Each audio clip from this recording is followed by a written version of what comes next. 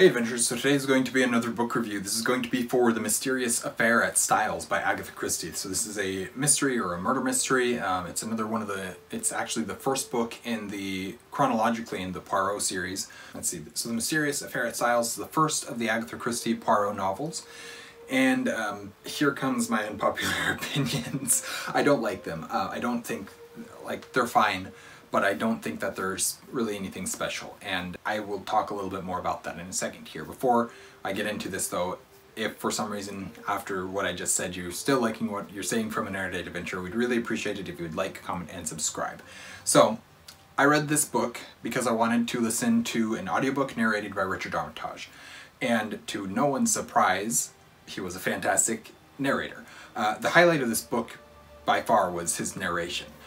But this story just really didn't do it for me. So this is the third Poirot novel, the third Christie novel that I have read. The first one was Murder on the Orient Express, and the second one was Death on the Nile, and so I've read two others in this Poirot series by Agatha Christie, and none of them I have particularly loved. I really like the recent, or not that recent anymore, it's several years old now, Kenneth Branagh Murder on the Orient Express movie. I think that was a fantastic movie. I didn't like yeah. I didn't care for the Death on the Nile movie. I thought that the Death on the Nile book was better than the Death on the Nile movie, and I thought that the Murder on the Orient Express book was better than the Death on the Nile book, and I thought that the Murder on the Orient Express movie was better than the Murder on the Orient Express book, and I feel like Mysterious Affair at Styles is probably better than Death on the Nile, but still not that great. Yeah, let's I don't know.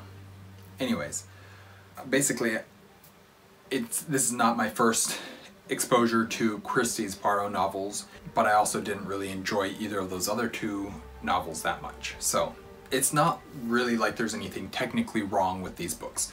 I just don't feel like they're as good or as well written as really everybody else seems to think. Poirot is a decent character to follow, but his quirks just don't quite become fun enough to outweigh the rather bland storytelling, in my opinion. I'm not invested in the character of Poirot, and I'm not invested in the plots of the books, so I can't get invested in the books as a whole. If we were to go through this story and break it down using my 5 elements of story that I have talked about several times, being those 5 elements being characters, plot, themes, world, or setting, and then the uniqueness factor, I find that there's not a one of these that stands out to me in this story. As such, I have a hard time enjoying the books. That's really unfortunate, because for me, story and characters, or plot and characters, are the two most important things in a story. Themes are also important, and as long as 3 of these 5 things are in existence, I can enjoy a book.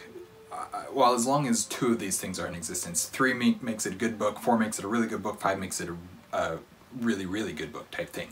And none of them are here to the point where I feel like they're really good books, or even a good book. I feel like characters and plot are always going to be the most important to me, but I can get away if we only have good characters, but we have a really good setting and we have a really cool uniqueness factor.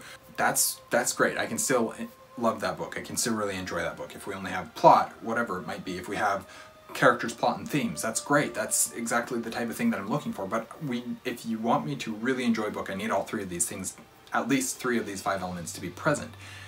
And unfortunately, none of them are. I mean, yes, technically they all exist in this book, but none of them stand out in any way, shape, or form to the point where I can enjoy this book. That's kind of a lot longer and a lot more rambly than I want it to be, so some of it might get cut, but anyways, I wish that I could talk more about the actual story of this book. But I recently read a different story, a different mystery book, a different murder mystery book, that I went into and thought, this reminds me of a lot of this Mysterious Affair at Styles book, except that I came out of this book actually having enjoyed it, and feeling like there were some of those 5 elements that I just talked about that did stand out to me. So unfortunately, I don't really have a lot more to say with Mysterious Affair at Styles. I don't think that it was that great. I have not yet completely given up on Christie. I'll try some of her other series for sure, or some of her other standalones maybe, but I can't really say that it's looking particularly good right now. If I can't find a hit in her books, I'll probably just stop reading her because it's not worth the time that I'm spending. I do want to, and I likely will continue to do so, keep reading the books that she has that are being adapted into the Kenneth Branagh movies. The most recent one was Halloween Party, was adapted into A Murder in Venice, maybe? So, I can't remember what exactly it's called. Haunting in Venice, that's what it was. It is the movie, and it's, I think the Halloween Party is a collection of short stories or something like that, and so maybe I'll try that one out eventually and see if I like that, and then I'll watch the movie eventually as well, because I do, for the most part, enjoy the movies. I didn't love Death on the Nile movie, but that's a different conversation. Anyways, yeah, that's really all I have to say with this one. You guys don't have to agree with my opinions on these books, but I'm not loving them. I don't feel like my time is well used to be listening or reading these books. So anyways, that is my review for The Mysterious Affair at Styles, even though I didn't really talk that much about the book itself, or the story itself. Anyways, thank you guys for watching an Erudite Adventure. We are coming to the end of our posting lots of videos right now, and I'm not sure if we've ended it by this time or not, but we should have soon here. And thank you guys for watching. We'll see you guys again soon. Stay warm.